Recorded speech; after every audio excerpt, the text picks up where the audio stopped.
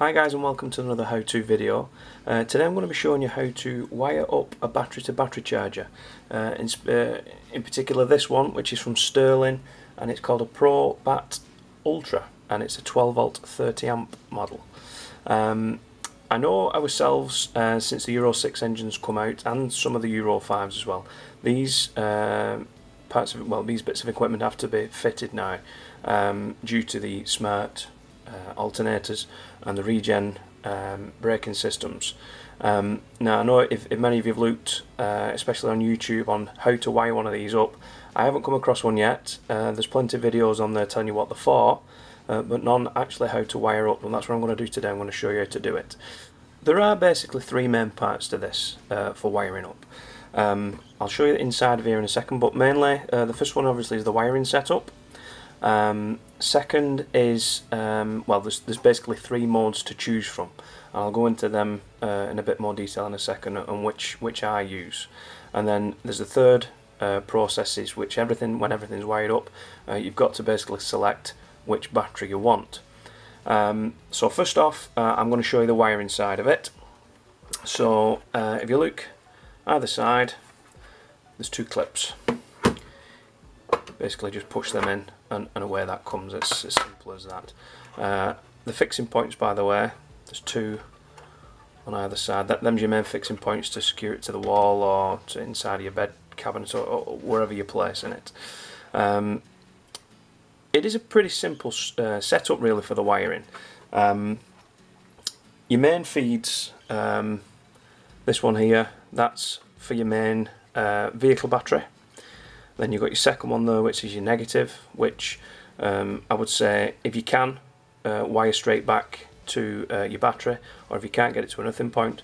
And then you've got your third one here, which is basically your positive to your leisure battery. So them's your three main battery cables going in there. You've also got a battery temperature, which this goes straight onto the negative on your leisure battery, and that detects the temperature of the battery, and if it gets too hot, then this basically slows things down, and I think in turn if things get too cold, it'll basically turn things up to warm it up. So it is a good thing to have fitted, and it does come with a kit as well. That has two wires coming out the end of it, and they're basically, if you can see this clearly or not, your top two inlets there, they basically go into them two slots there. The second part that I was talking about is the three modes that it can run on. 1, 2 and 3. The first one is called an automatic activation, and basically that works off the regen brake inside of it, and it triggers a 240-second timer. I know when testing the voltages when the vehicle's running and things like that, the the tolerances for the voltages that it puts out for us anyway, I don't think would have worked very well. And when you move on to mode 2, that's more or less the same feature but with an ignition feed. The first one you don't need an ignition feed, the second one you do. Then you come to mode 3, and this is the mode that I use anyway, and it has worked. And basically it's ignition based. It needs an ignition to turn on, and then when the ignition switched off, it switches off. Personally myself, I mean, right or wrong I don't know, but it works. I would rather have a system like this switched off when the ignition's off, because for me that's when it's supposed to work. For example, for modes 1 and 2, they will carry on working if that timer has been triggered. Just for me, I don't like the fact that it would be maybe draining power from the vehicle battery when it's stopped. For me, I can see problems occurring from that, so that's why I use mode 3. And basically, mode 3, if you look down here, you can see the 3 points here. This bridge here needs to be removed, and the ignition feed goes into the bottom section here. It's very straightforward to do. I'll just take this out now.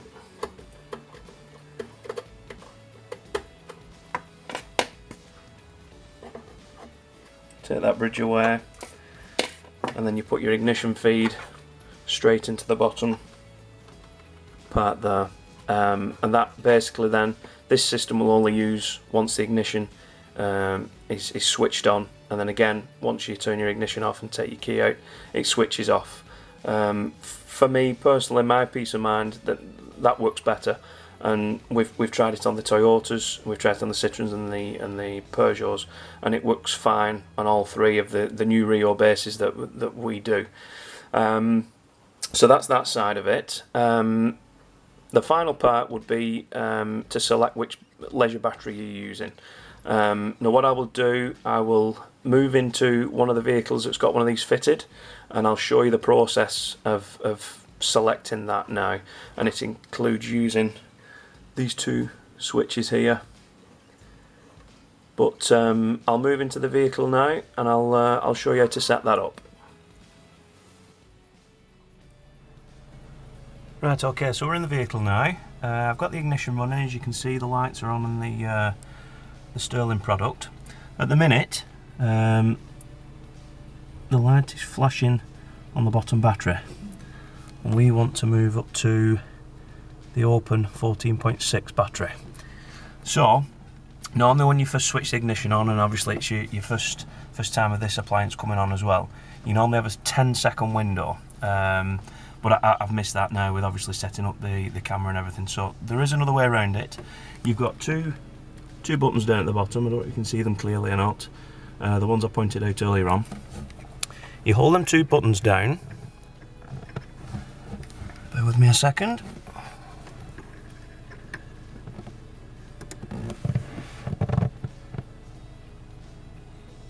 Hold that down for 10 seconds.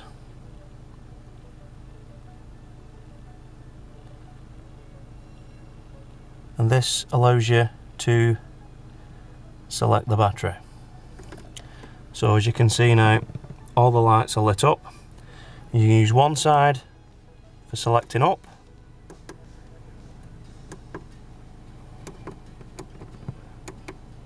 and one side for selecting down. So we're going to move up to the open battery.